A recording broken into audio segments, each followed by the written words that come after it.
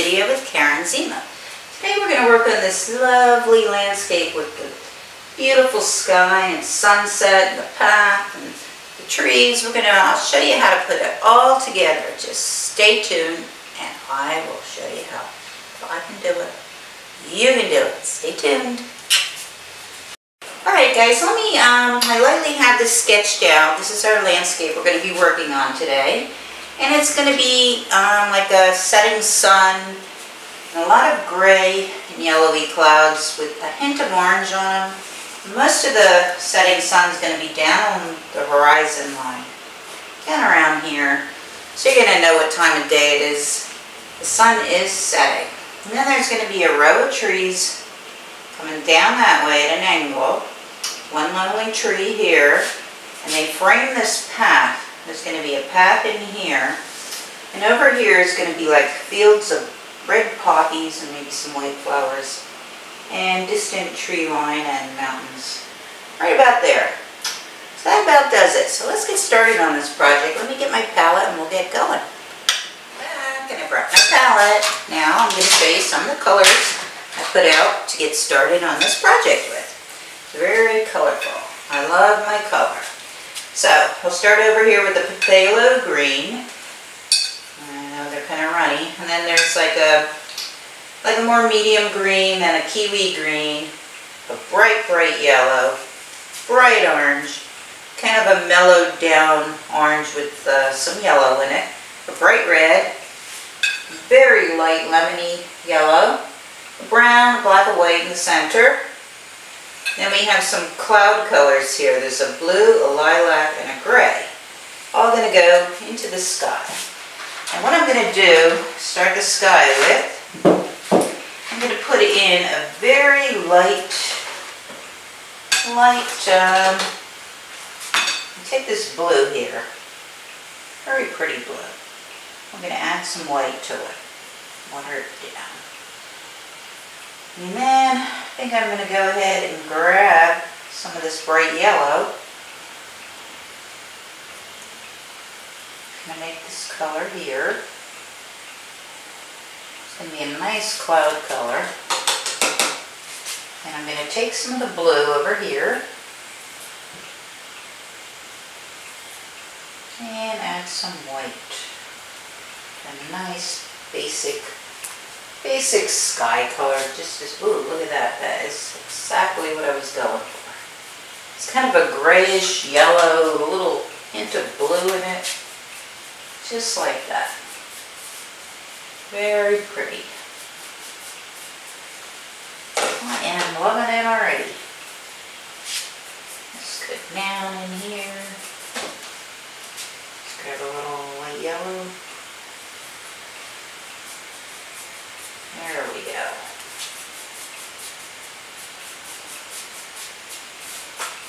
So I don't want a blue sky, and I don't want it white, and I don't want it all yellow.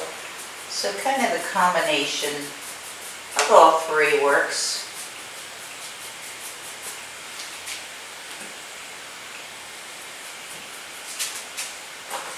I'm going to make it a little bluer up top. Just a shade darker up there. Because you know the skies get lighter as you go down towards the horizon. Ours is going to get oranger. So, there we go. Especially in the corners. I like to kind of vignette the corners. Get them darker.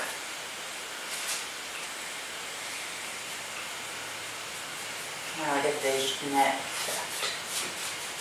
Alright.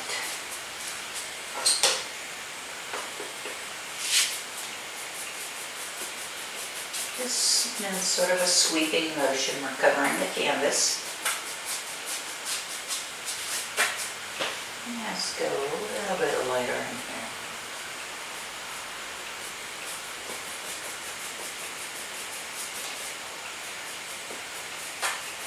Just blend it out.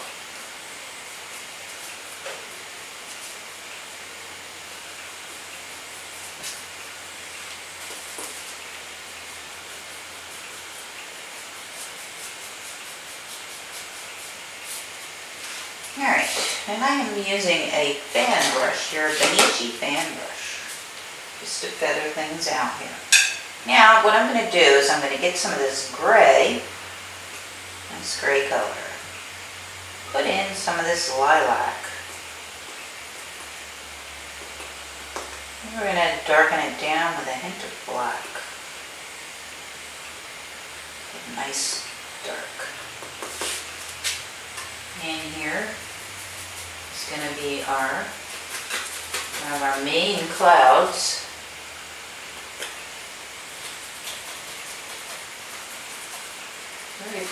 Very pretty color. And it's kind of going to go down almost into the tree line a little. Maybe it just kind of comes out in weird shape kind of thing here. And then maybe bubbles up into that.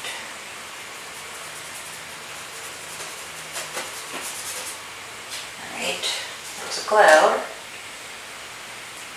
Now this one I think I'm going to make it a little bit darker. So just add a little black to that.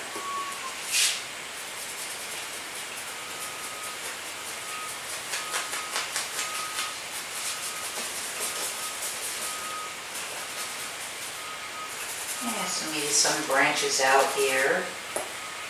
Maybe one over here, just kind of maybe a small one puffed out. Yeah, maybe a tiny, how they break off and stuff.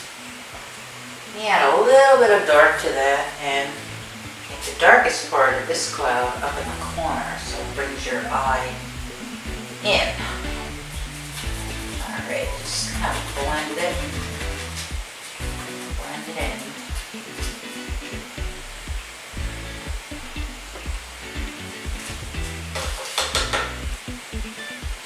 Now I think I'm going to take a little bit of this color here, maybe make a couple of holes in the color.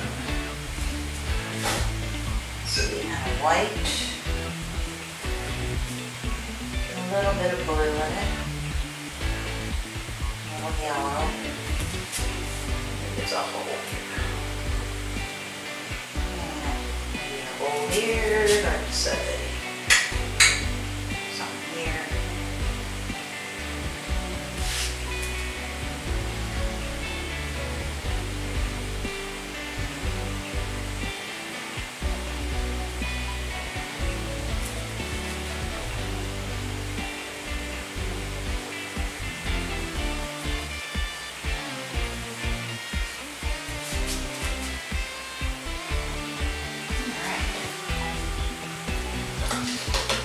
Now those are just the basic tones of the cloud that we're working on. They're not anywhere near done. Just come along here. A nice stormy looking cloud, but it's not stormy, it's just not getting any light because the sun is setting and it's more or less on the bottom of these, not on the top.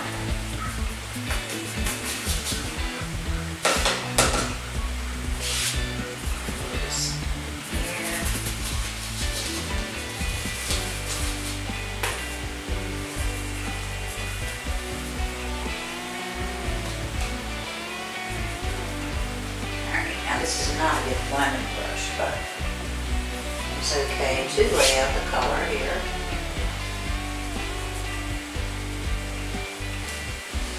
Now, next up, dry out, I am going to get some very light yellow. Some white in there. Get it even lighter.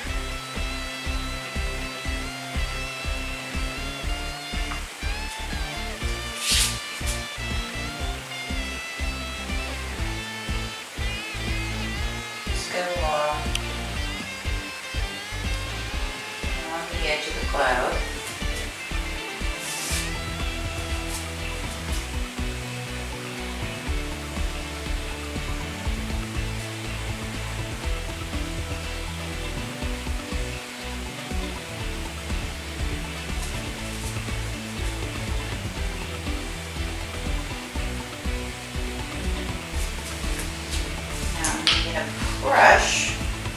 going to blend that out. Let it dry a little and go another layer.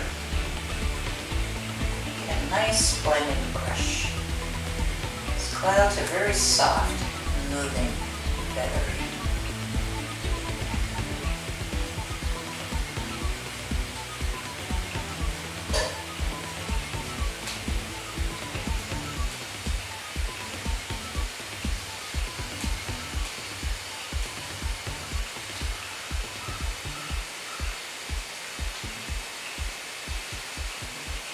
Clouds are also a lot of fun to work on.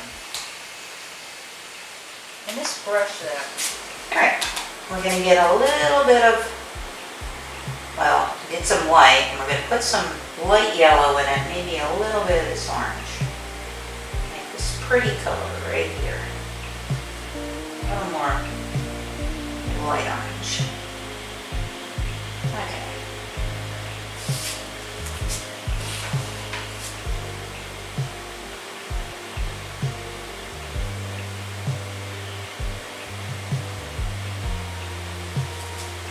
Blending brush, blend it. I'm going to go around, some would catch right there. Blend it out, very soft looking. Sketching down along there.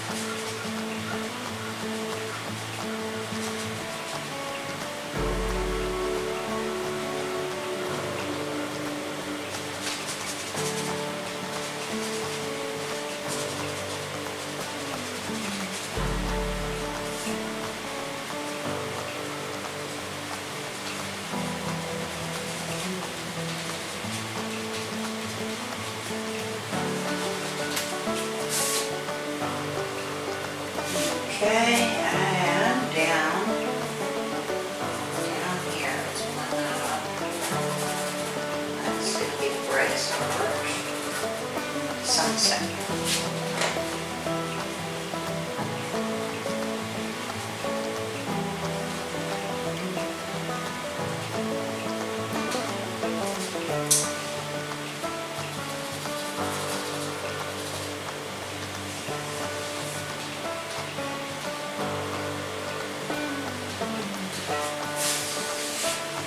Perhaps underneath these clouds, it's going to be kind of intense orange.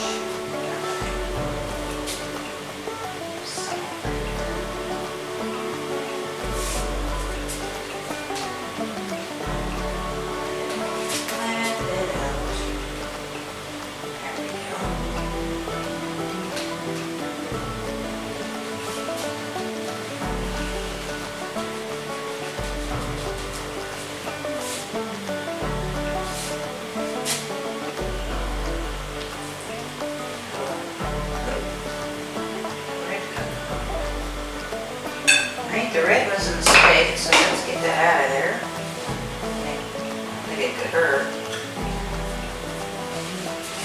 Kind of okay.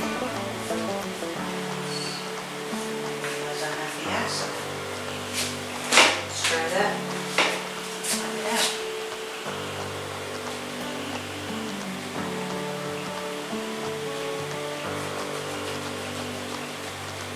Okay, we can go back over that and dull it down.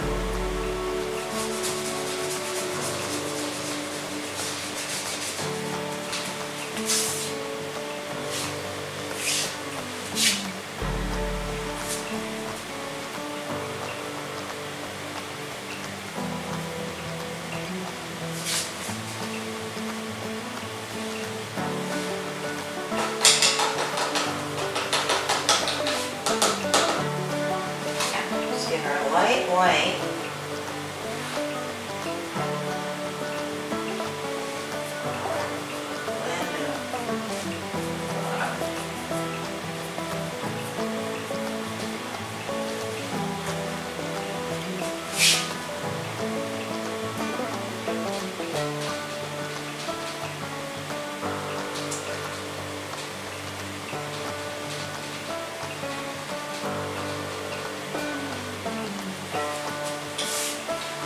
Blend it up. More intense yellow right in here. Blend that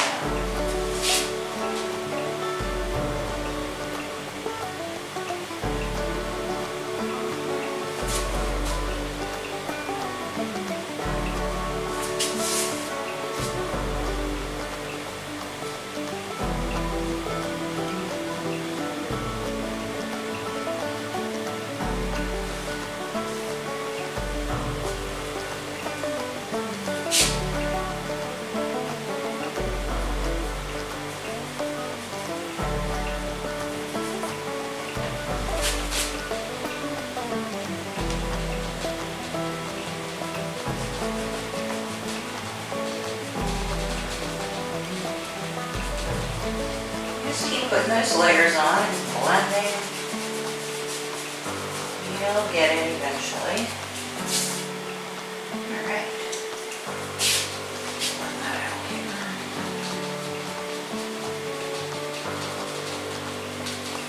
Now I think what I want to do is put a little more white in some of the gloves.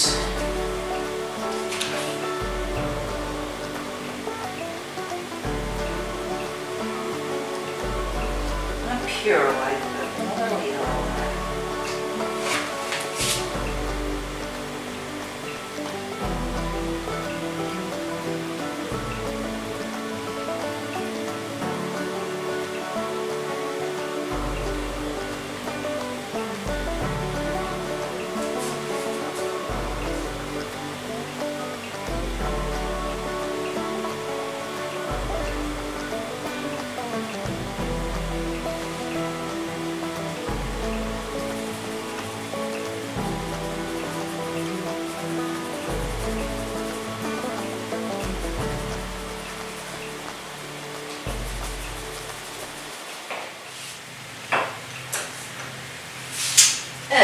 Guys, I am pretty happy with the sky.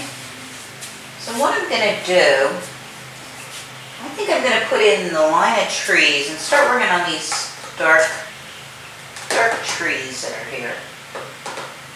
So what I'm going to do is get my phthalo,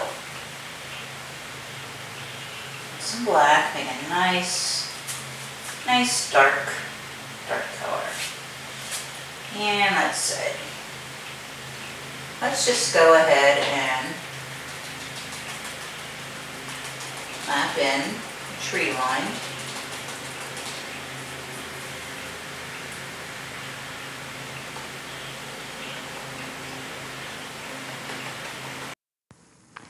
I always start with a phthalo green and mix black in with it as my base dark color.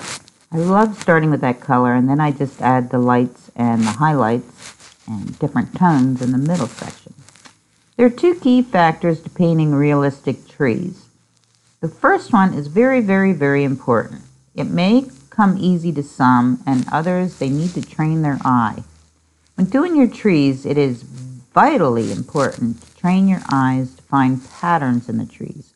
Look for the lights and the darks.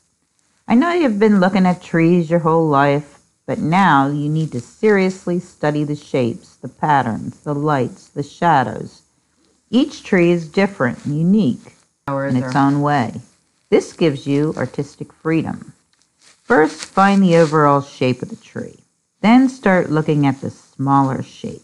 Then train your brush to capture the illusion of leaves.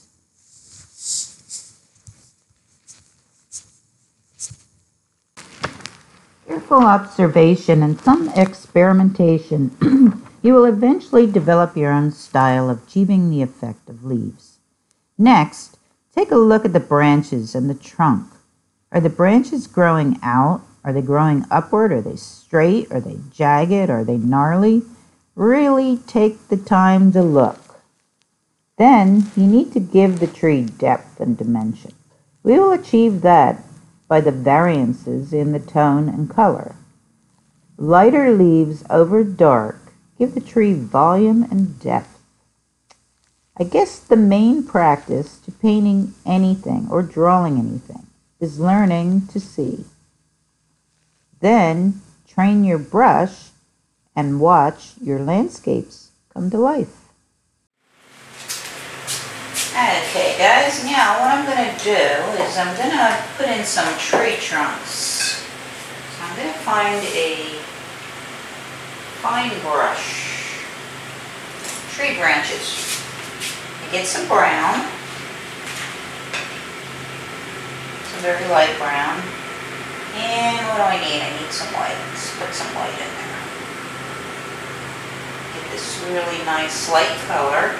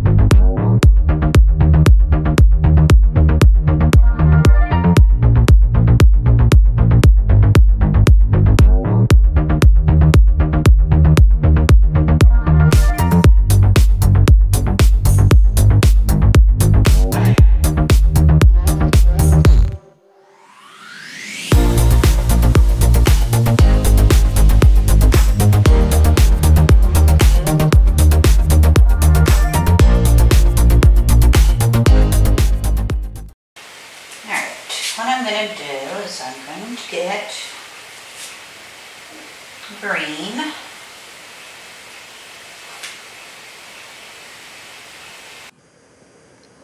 Whenever I see a beautiful scene or a field with a view, it just beckons me for a nice summer picnic lunch. I don't even care if I'm alone. I'll bring a picnic basket. It still beckons me. Or just to sit there and enjoy it, read a book or have a glass of wine or anything. Just sit there and enjoy it and study it. That's what I do. Alright, right now I am just spreading around tones of blue, green, yellow, brown, orange, maybe some white, in various tones all around the field and under the trees. Put it on just however you want, just put it on, just get the paint down, and then later we can add details to it. Acrylics actually is a great medium for creating beautiful scenes and landscapes of nature. The wide variety of colors that you can create and blend can help you make realistic fields and green grass come to life. Now what I'm going to do is I'm going to put in some grass.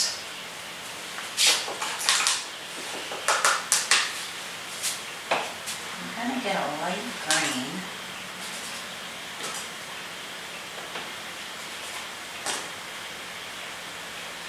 Water it down pretty good.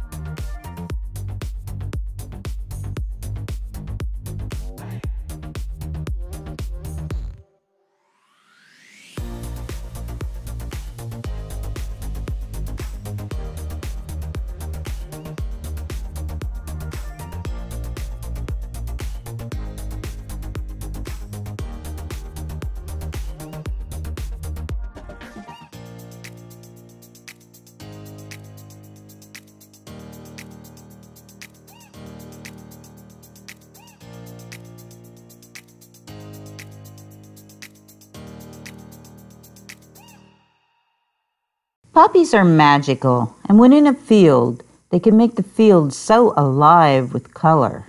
It makes you want to capture their beauty on canvas or paper. There is a mystic quality to this humble flower, and no wonder why so many great artists painted them. Van Gogh, Claude Monet, Mary Cassatt, Georgia O'Keeffe. Poppies are a strong, bold flower. They are not hard to paint and can really look stunning against the greens in your landscape. The other flower we're going to use is Queen Anne's lace. Now, Queen Anne's lace belongs to the carrot family and can reach heights of 1 to 4 feet. It is also grown in so many parts of the U.S. and Europe that it is considered to be a wildflower or an invasive weed. Now I always considered them to be an attractive flower and almost magical in appearance.